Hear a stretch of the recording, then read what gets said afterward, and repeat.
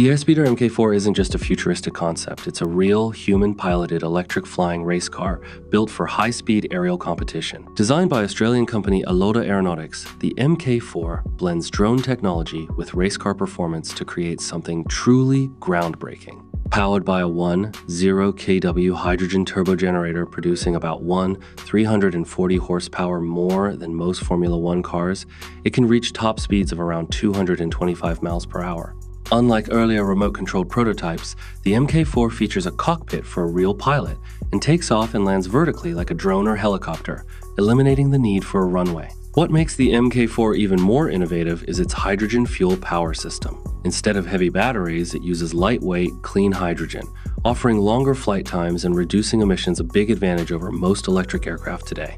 Built from lightweight carbon fiber, the craft is strong, aerodynamic, and highly agile, allowing pilots to maneuver quickly and fly close to the ground or other aircraft.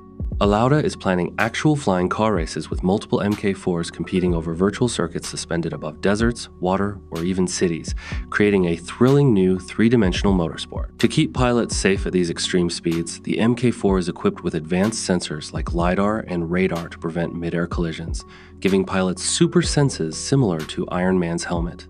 Currently in testing, the Airspeeder Mk4 represents more than just a sport.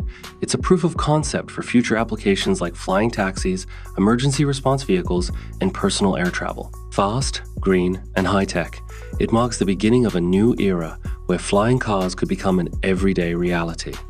As for the price, the Mk4 costs several $1 million, fitting for such a pioneering technology in an emerging industry.